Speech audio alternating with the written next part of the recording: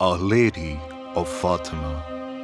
Our Lady of Fatima is the title given to the Virgin Mary as she appeared before three shepherd children, Lucia and her cousins, Francisco and Jacinta, near the village of Fatima, Portugal, on May 13, 1917. She identified herself as the Lady of the Rosary. Mother Mary appeared to them on 6 occasions throughout 1917. During her appearances, Our Lady of Fatima gave the children 3 secrets and repeatedly exhorted them to pray the Rosary for world peace and emphasized the necessity of devotions to her Immaculate Heart in order to save the souls.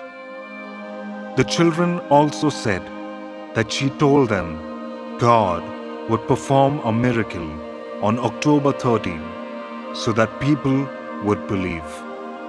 Nearly 70,000 people gathered there and witnessed what has been described as the miracle of the sun. Our Lady of Fatima became one of the greatest Marian shrines in the world, visited by thousands of pilgrims. The basilica faces a vast square in which the little chapel of the apparitions is located. Numerous cures of the sick have been reported. The Fatima Prayer. O my Jesus, forgive us our sins, save us from the fires of hell. Lead all souls to heaven, especially those in most need of thy mercy. Amen. The miracle attributed to Our Lady of Fatima. On May 13, 1981, Pope John Paul II was shot and seriously wounded in St. Peter's Square. On that same day, a year later, the Holy Father went to Portugal to thank Our Lady for her protection and to renew the consecration of the world to the Immaculate Heart of Mary. On Sunday, March 15, 1984, shortly before closing the Jubilee year of the Redemption, Pope John Paul II decided to renew again the consecration of the world to the Immaculate Heart of Mary. The Holy Father gave the shrine at Fatima the bullet that doctors had removed in the surgery after the attempt on his life.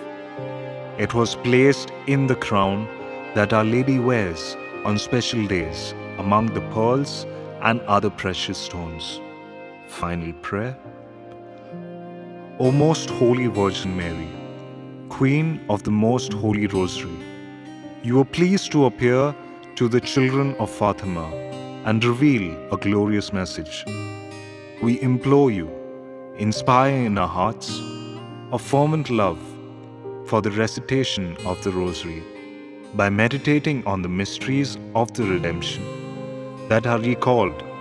Therein may we obtain the graces and virtues that we ask through the merits of Jesus Christ, our Lord and Redeemer. Amen.